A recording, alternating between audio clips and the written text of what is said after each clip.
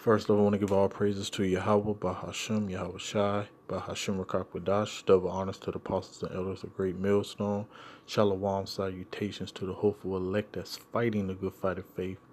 Just want to get into a quick video, Lord willing, is edifying. Just want to, make a video because some people, actually a lot of people, it ain't our fault that you got men on the earth that the Lord is dealing with.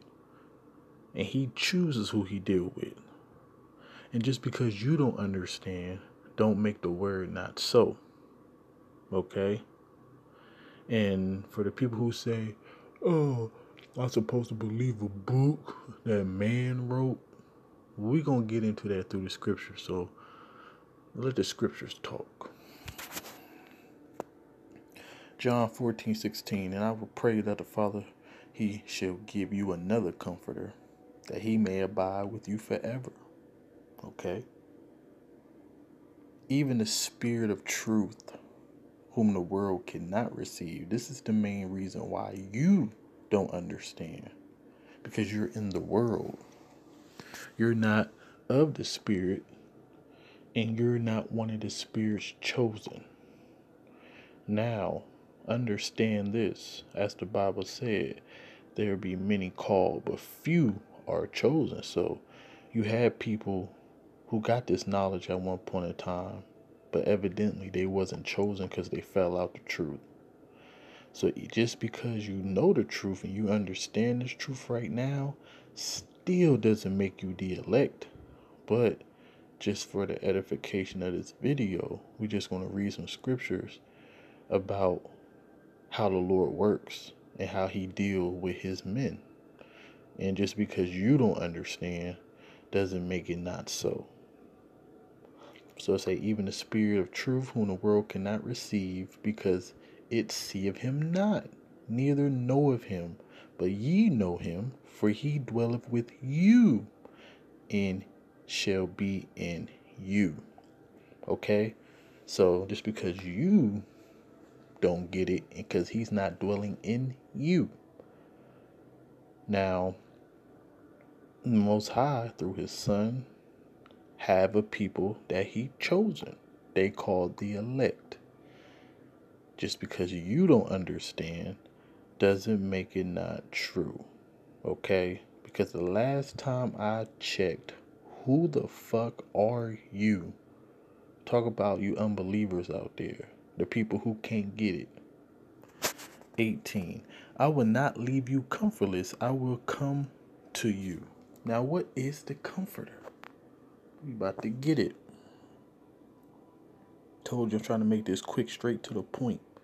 But the Comforter, which is the Holy Ghost, whom the Father will send in my name, he shall teach you all things and bring all things to your remembrance, whatsoever I have said unto you. Okay? Because that's why I said bring all things to your remembrance, because you once knew this. It's a thing called reincarnation. And every time you come onto the life, come back into another life, okay, you don't have to remember it. So the former things, as it say in Ecclesiastes 1:11. All right. And guess what? The Bible deals with prophecies. So the one thing that make this book, more relevant than any other book, this book declared the beginning from the end. And for the time's sake of this video, we're just trying to get into, how the Lord deals. We're going to deal with the Father. See, the Father, he uses creation for everything. So that means if he wanted to use his creation to write down his word, he can. So the problem is people, even Christians who believe in God, in Jesus, which is not their name, you limit him. He is omnipotent, okay? And it's nothing too hard for him. And another thing too, if you created anything, I'm talking about you unbelievers, if you created a robot, wouldn't you have control over that robot? Wouldn't all the functions of that robot will be the functions that you give him. He only can do what you want him to do because you created it. You don't create nothing and then it just get a mind of its own and it do its own thing. And the reason I'm saying this is because you really got people out here say dumb shit like, oh, I'm supposed to believe the Bible. A man wrote the Bible. Well, the Most High. Matter of fact, let's get the scripture just to back it up.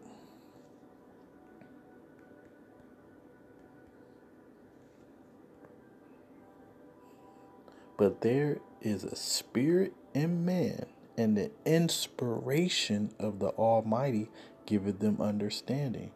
Now that word inspiration means to breathe upon. And what did Yahweh Bashim Yahweh Shai breathe upon us? We just read it. The Holy Spirit.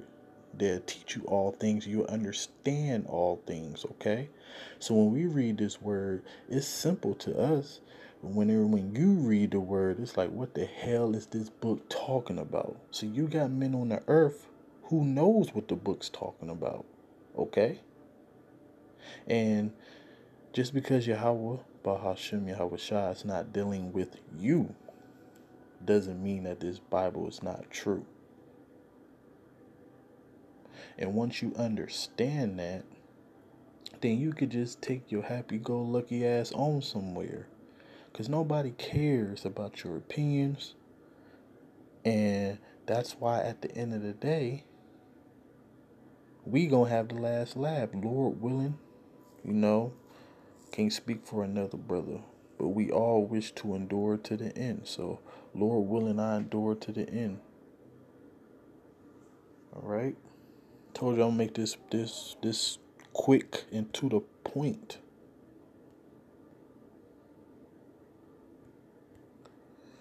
Quick and to the point.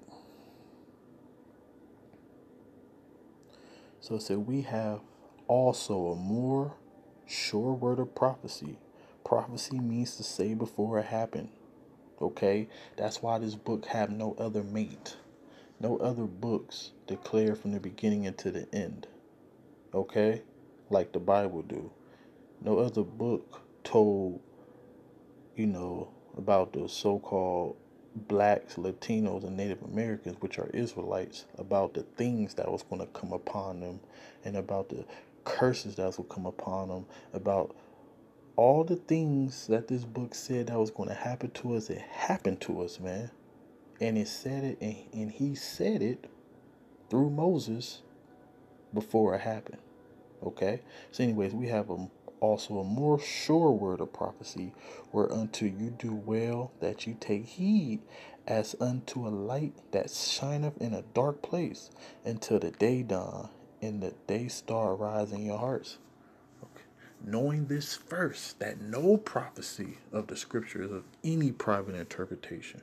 Okay?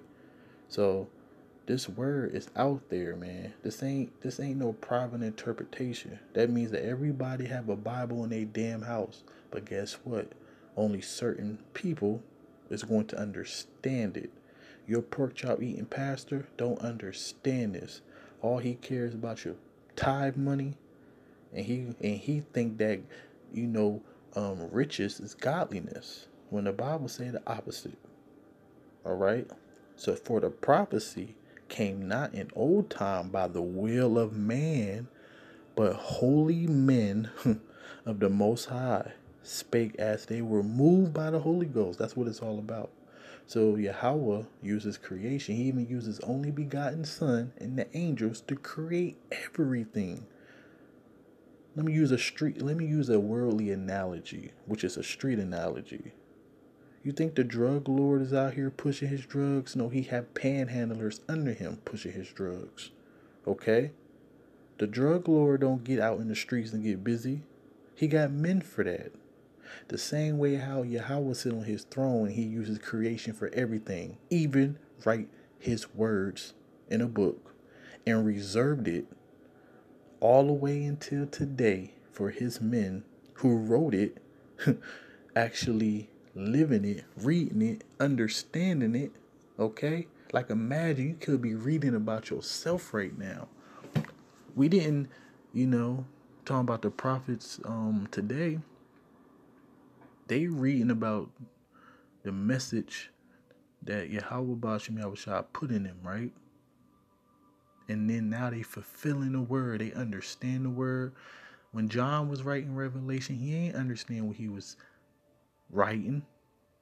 He was just writing down a vision. But now we know. He ain't know what Babylon the Great was. We know what Babylon the Great is. But let me get back on subject. I think I'm going to end it right here. So just a real quick one, man. I just scoffers, man. Y'all gonna find out the hard way. The Lord gave the word. Let's read that again. The Lord gave the word. Great was the company of those that published it. All right. Even the people who published this word, the Most High was with, evidently. Okay. From Hebrew to Greek, Greek to Latin, Latin to English. He reserved his word for the men of the Lord today can get it. And through the Holy Spirit, we got it. Through Yahushua dying on the cross, sending down the Comforter. Over 2,000 years ago, we understand this word, which is the only thing that could bring us back to our true state and the only thing that's going to save us. Matter of fact, let me end it on this one.